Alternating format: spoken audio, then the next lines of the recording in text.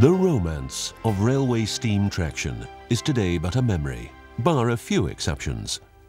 In 1769, Frenchman Cugnot succeeded in driving a steam-powered wagon for the first time.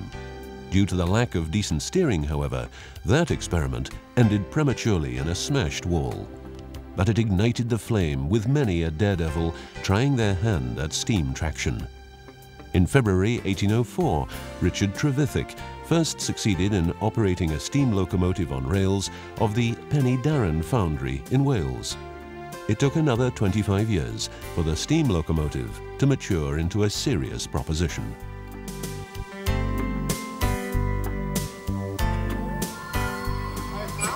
Prior to Rocket winning the Rainhill trials of 1829, George Stephenson and his son Robert had been building locomotives for 15 years.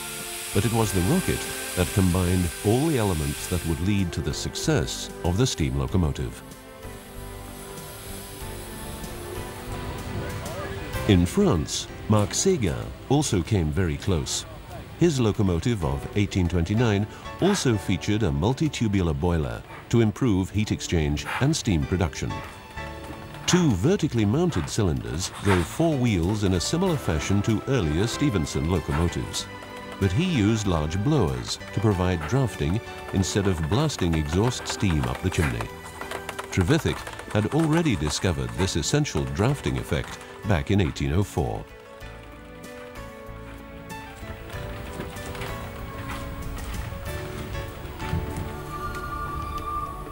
The Rocket's boiler had a strange appearance.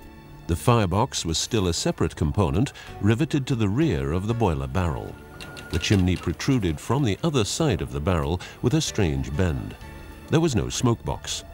From each cylinder, a brass pipe led to the chimney to provide draft for the fire.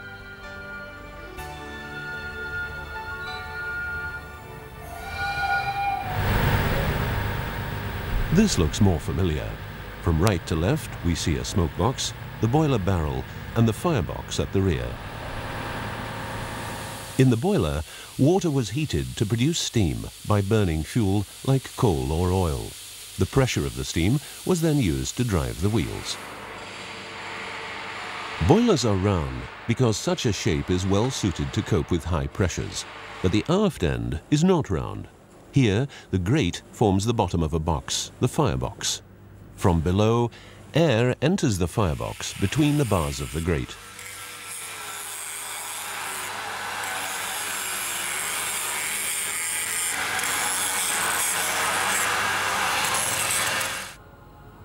The inner firebox is a separate element within the boiler shell. This is best explained in a cross-section of the boiler.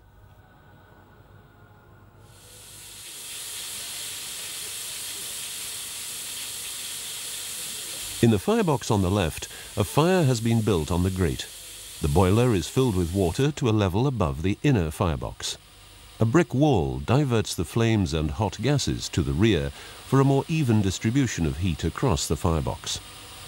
Then, the hot gases pass through the many tubes to exchange even more heat before entering the smoke box. On the run, a blast pipe centered precisely under the chimney used exhaust steam from the cylinders to drive the hot gases into the atmosphere. This created the typical exhaust beat of a steam locomotive.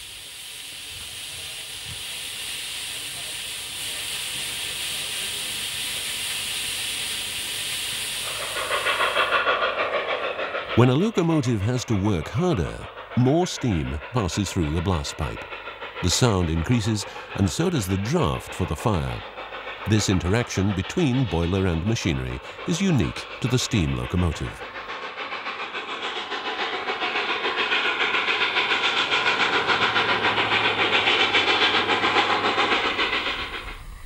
The blast pipe does not work when the locomotive is standing still or being fired up. As soon as pressure rises, the blower is switched on. The blower is simply a round tube with holes located near the nozzle of the blast pipe. Like the blast pipe, the blower creates a vacuum in the smoke box, which draws the hot gases through the tubes and air into the firebox.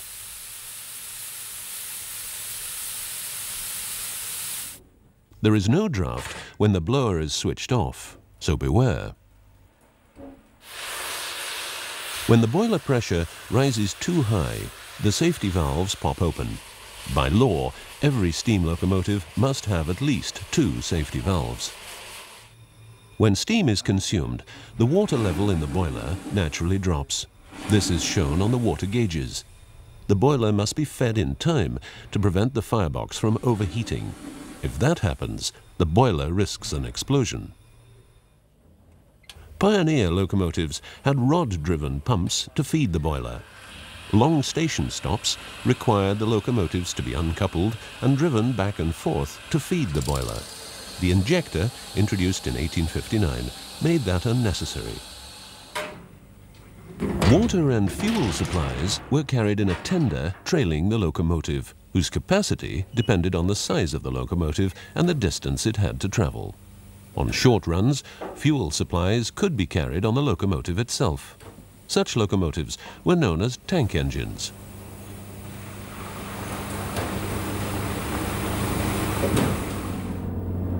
An advantage of the tank engine was that they could run fast both ways.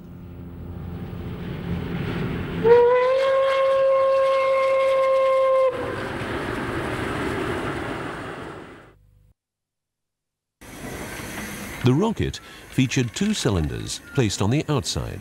Each piston rod was attached through a crosshead and a connecting rod to the drive wheel. In the cylinders, steam worked on both sides of the piston, pushing it back and forth.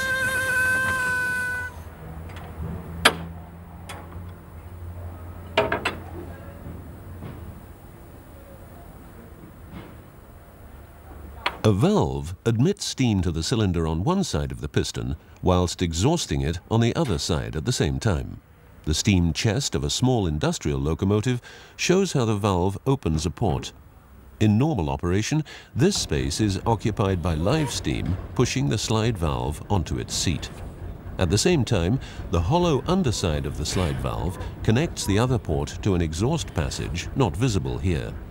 The exhaust passage is linked to the blast pipe under the chimney. Let's look at one side of the piston. Steam is admitted just before the piston reaches the end of its stroke. At some point during the new stroke, the admission of steam is cut off. From that moment on, the steam contained in the cylinder pushes the piston by expanding. Just before reaching the other end of the stroke, the expanded steam is exhausted for almost the entire return stroke. Just before the other end, live steam is admitted again. The same happens on the other side of the piston.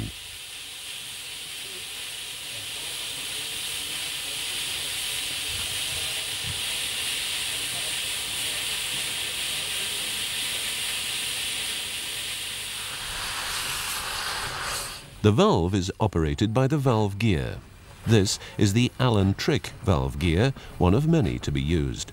It closely resembles the Stephenson gear, which was the most extensively used in the 19th century. There are 2 eccentrics mounted on the main driver, one for forward and one for reverse. They drive the expansion link, which in turn moves the radius rod and the valve back and forth. In full forward or full reverse gear, the expansion link is connected to one of the eccentrics.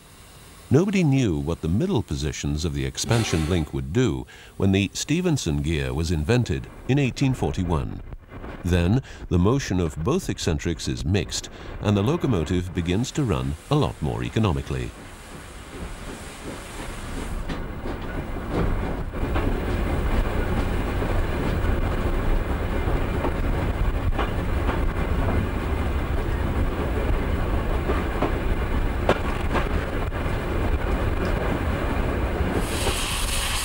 Some steam left in the cylinder cools to water, and while steam can be compressed, water certainly cannot. Too much water in the cylinder may cause severe damage as the piston reaches its end position. Cylinder cocks allow the water to escape and can also be opened to allow preheating of cold cylinders.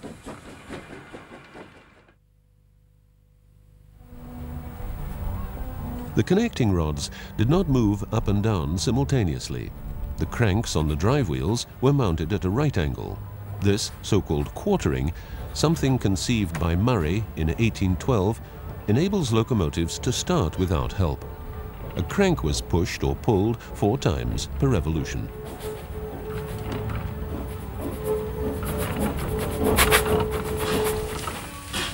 This tram locomotive has its entire weight available for traction because of the coupling rods connecting both axles.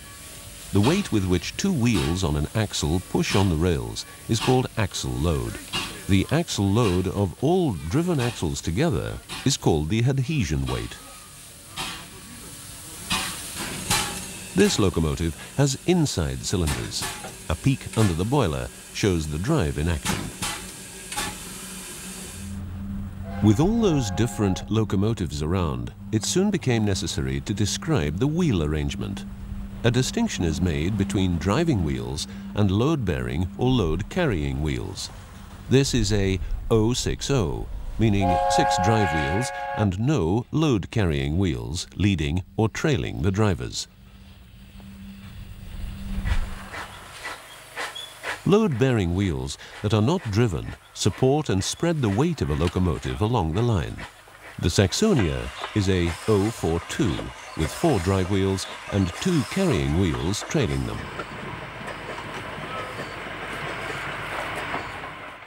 This is a 462 or Pacific. Many wheel arrangements received names as well. Express locomotives usually featured a bogie with 4 wheels under the front end. The 6-foot 7-inch drivers allowed a safe top speed of 87 miles an hour. Freight duty. 10 relatively small driver wheels allow only a 50 mile an hour top speed but provide plenty of traction. For decades, the design of a steam locomotive was largely based on feel and know-how rather than science. The same good steam boiler design was used on many totally different locomotives. This 282, with a safe speed of 56 miles an hour, features the same boiler as a speedy 18201 capable of 112 miles an hour.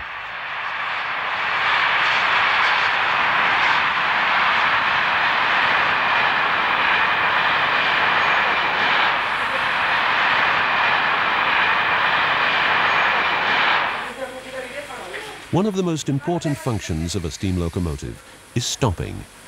Trains must be able to stop at all times. Today, it is hard to imagine that nothing was available until George Westinghouse presented his air brake system in 1871. Until then, a handbrake on the tender was all that was available in most cases.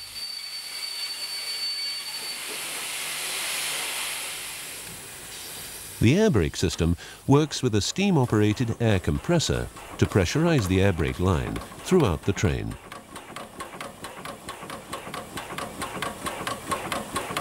To apply the brakes, the driver releases air from the train line with the brake lever. The brake cylinders then push the brake shoes against the wheels.